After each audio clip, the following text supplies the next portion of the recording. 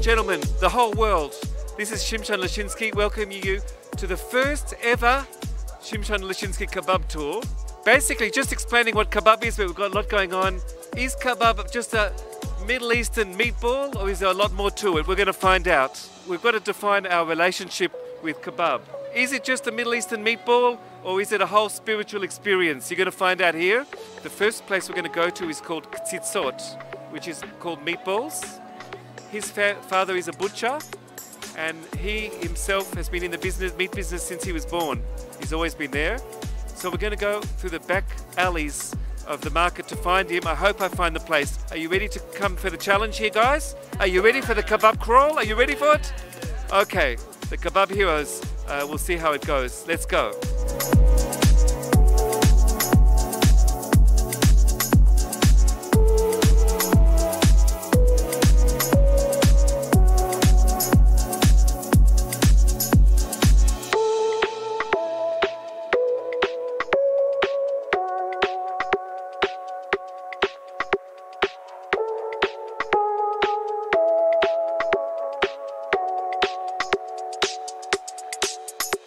The reason why we started here was because Meir has been in the meat game for so long.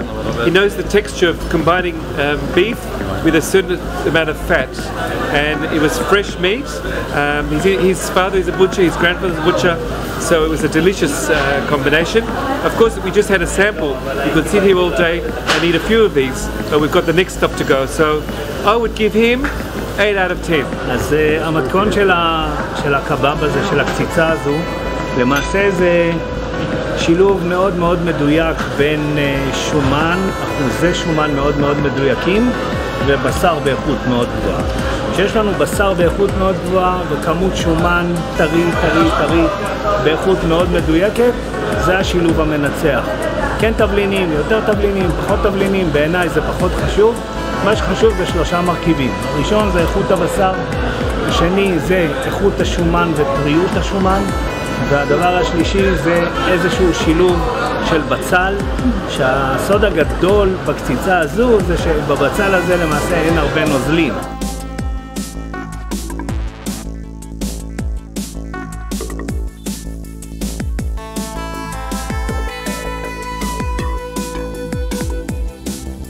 The next place, guys, attention, ladies and gentlemen, kebab alert. Pita Basar is the newest kebab places in Jerusalem. It just opened 2 weeks ago. It's run by twins. They're following their dreams. He's got a very good story about it, and it's doing quite well at the moment.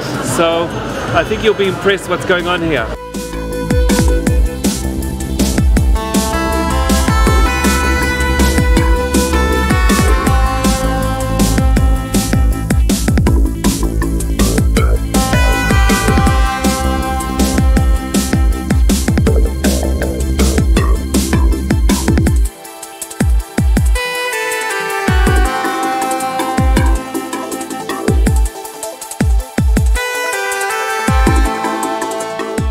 Kebab heroes. Okay, this is a new place. It just opened 2 weeks ago. It's part of a chain. It's a franchise. Nadav here, he used to work in welfare. He was cooking in a city called Basar for youth with problems. He loved cooking and he's decided to get into the business. So we're going to have Nadav, he's one of twins running the show. He's going to explain us his vision of what a good kebab is. And of course we're going to go in there into the meat. I'll just bring my t-shirt, we're going to go into the kitchen and you're going to get the full show here. קודם כל, טעים מאוד, כל הכבוד. תודה רבה. אתה רודף אחרי החלומות שלך. He's going after his dreams, this guy. He and his brother really wanted to open this place. It's very successful. What's the role of the tchina in kebab? Is tchina important for kebab? זה חשוב? תחינה? תחינה עם קבב זה ממש חשוב. השילוב הזה ביחד של גם הקבב וגם התחינה שהיא טעימה, זה הכי טעים. לאט, כן, משם מאוד התחברתי לאוכל, התעניינתי מאוד באוכל. פתחתי, היה לי מקום לפני זה גם אוכל אמריקאי, פול ביף, פאפרס, you know? באתי למחנה יהודה, שהוא אחד השווקים הגדולים בישראל. הוא נחשב היום, אפשר לומר, המיינסטרים של השוק. ומשם ברוך השם הגענו לקונספט המושלם הזה, שזה רשת עם 8 סניפים, ואנחנו פה עובדים על כל דבר בדקדוק, וכדי שהלקוח יקבל את הארומה הטעימה ויחזור עוד פעם לכאן. מה יש במיקס התבלינים זה סודי? התבלינים זה קוקה קולה. My tie because it's all got kebab stains all over it. You know, this is part of the risks of the job, you know. Being a foodie and getting all my tie full of kebab juice, not easy. It's a difficult life, you know. We have to do the best we can.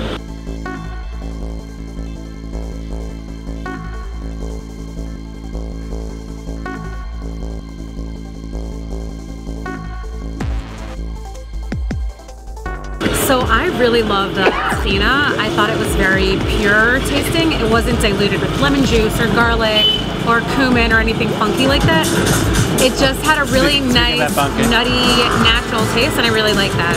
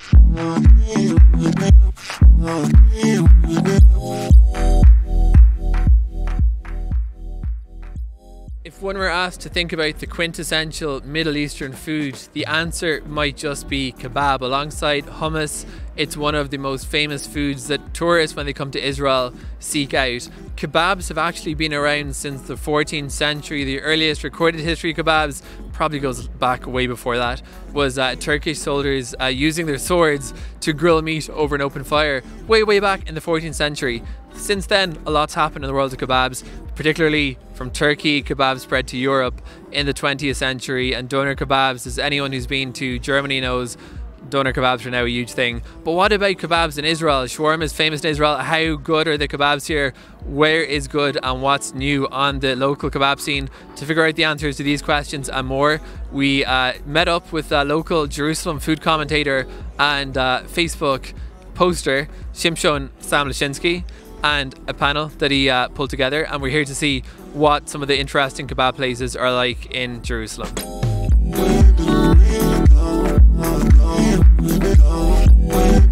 So this is the conclusion of the kebab tour.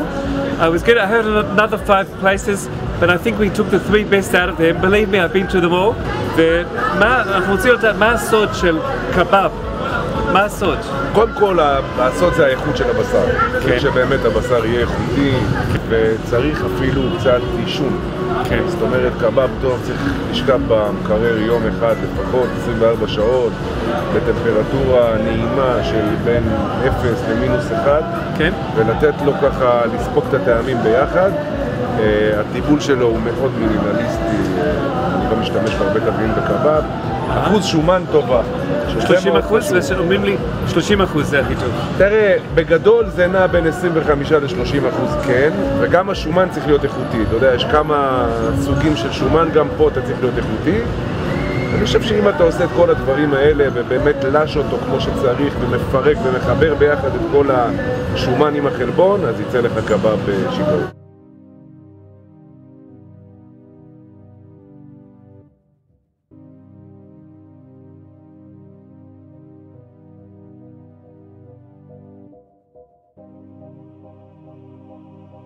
We really got a diversity of kebabs tonight. We had ketzizot, which was kind of like the old classic bare bones kebab.